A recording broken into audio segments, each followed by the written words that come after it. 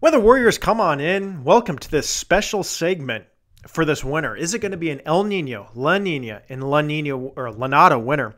That's what we're going to talk about this video. What does that mean for a winter? Now, if you haven't seen my winter forecast, my official first winter forecast, click this link up here, this card, or click the description. There's a link down there. And I go into detail, I'll talk about your snowfall maps, your temperature maps, the storm track, where blizzards could line up this winter. We go more in details. This is just a video talking about whether it's going to be La Nina, El Nino, and La Nada and what that means. So we'll crack right into this video. Now, this is where our temperatures are typically, I just heard something loud outside. I don't know what that was. Might have to check this out real quick. But anyway, let's get right back into it here. This is where our temperatures are going to be for this winter, where we measure our sea surface temperatures. If this area is warm, that's typically an El Nino, and it's going to be above average of 0.5 degrees for 3 months or greater. That's not the case, as you can see. A neutral is kind of in this area, maybe sometimes slightly cooler. You'll get cooler pockets. And a La Nada or a La Nina is below 0.5 degrees for 3 or more months. Now, we got an animation. We'll show you how this plays out in a second, but it's trending cooler in this area. So that's very interesting. Here's the sea surface temperatures plotted on a map for that region where we measure ENSO. And here's your 0 degree line. Your 0.5 is up here. Whoops, a little bit higher than that. And then negative 0.5 is down here.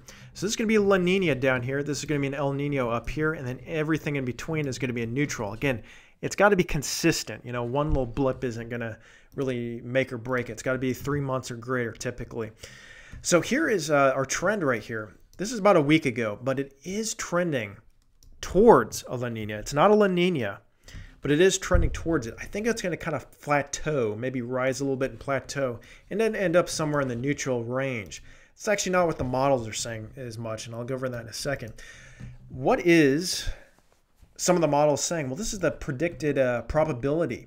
Here's your ENSOs up here. This is blue is La Nina, gray is neutral, and red is El Nino. December, January, February, or winter months are right here. Your neutral is the highest at around 50%. Your second highest is El Nino, and that's around a 40%. Your La Nina is around a 10%. I don't really agree with that. You know, everything I've been looking at, I would actually make this, and if I were forecasting, more like a 60%, El Nino more like a 20% or a 10%, and then whatever's left over at La Nina, maybe around whatever that is, 30 or 40%. So that's where I would put those. Now, what do you get with a neutral winter? Because that's what I'm thinking. Now, we'll look at the trends here in a second, the sea surface temperature trends with the animation here. But this is typically what you get during a neutral winter. You get your polar air masses. They'll build up here and they'll ride to the south. Typically cold temperatures in the northeast quadrant of the United States, north central area of the United States as well. This is where your Arctic air masses are going to build. Not like dangerously cold, but colder than average. Your subtropical jet stream, your other jet stream down to the south here, typically weaker during a neutral, especially weaker during a La Nina, but not as strong as it was last year during an El Nino winter. So this will be shut off a little bit more than it was last winter, but you'll still get some instances of it, which could deliver slightly winter than average conditions in the southeastern United States. And where these things line up, you could get potentially some interesting activity out here in the mid-Atlantic and just north of there where maybe some blizzards could occur this winter. So that's what a typical pattern looks like for a neutral winter. Now let's look at the trends here. Put an animation here of the sea surface temperatures. This is the area you're going to want to watch right here. Okay, this is where your temperatures are. The oranges are warm, more indicative of a El Nino winter. And then the blue is going to be colder. That's closer to a La Nina. And it's kind of in between, maybe slightly cold, is a neutral. So let's look at this real quick. This is February of 2019. Now watch what happens here. This is March, April, May, June, starting to trend colder, July, August, and this kind of jumps. But this is the area we're looking at, September. And look at that. It's gotten a lot cooler in this region. Pockets of warm, pockets of cold. But overall, it's kind of trending towards maybe 0.3, 0.5, average, below average at the moment. This has got to remain consistent. This can kind of jump up and down a little bit. but it is trending towards a neutral to a borderline La Nina. I think it's going to kind of flatline at a neutral, maybe a little bit slightly cooler than average type winter. And let's look at the trends real quick here. This is the SOI. This is the ENSO that we were reading here. And you can see the past few months have been below average. Not terribly below average, but around averaging about -2, -3 degrees below average. That trend may continue as we get towards winter. Now, what do the models say? Well, here's the models here. This is, I believe, late August. They won't update this until late September again, but this is late August run. And these are several models here. Here's all your models right here that are forecasting the ENSO. Again, this 0.5 is and above for 3 months or greater. You're going to get a El Nino. And then this area and below is going to be a La Nina. Notice that most of these models are in the neutral category to potentially even El Nino. I don't really agree with them based off some things, some trends. I think everything's kind of verifying a little bit cooler than average, because if you look at September, this is around now, the average actually had it at 0.3, but when we looked back, we'll go back here, the average right now is, well, I mean, I guess we could average this out. It's probably -3 below average, or below, yeah, the anomaly is -0.3.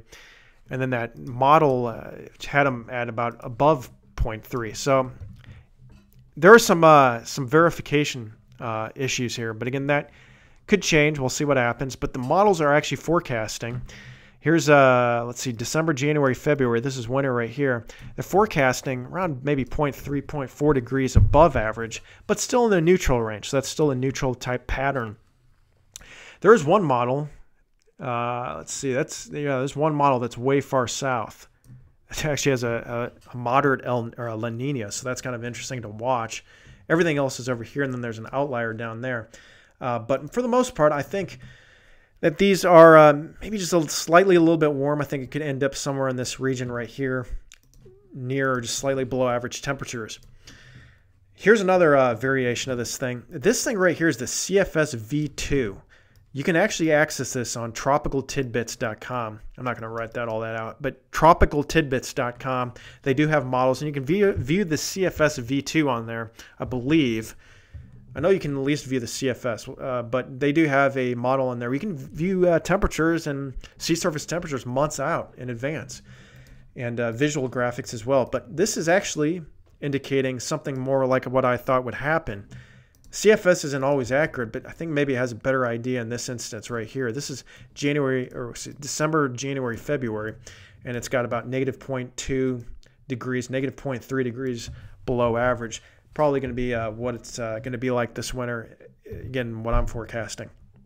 Kind of going against some of these models, but that's what I'm going to be forecasting this winter. So I think this winter, you're going to get a neutral type pattern with the potential for a cool and neutral type pattern, which again will bring us this type of pattern across the United States, which will look at the temperature map here, bring slightly below average temperatures in this region right here in the northeastern United States, and potentially moderately below average out here in the northeastern United States, 2 to 4 degrees below average, and then above average out here, slightly above for the southwestern United States and southern plains. And then moderately above, somewhere in the California, Nevada, Arizona region with 4 degrees above average potentially there.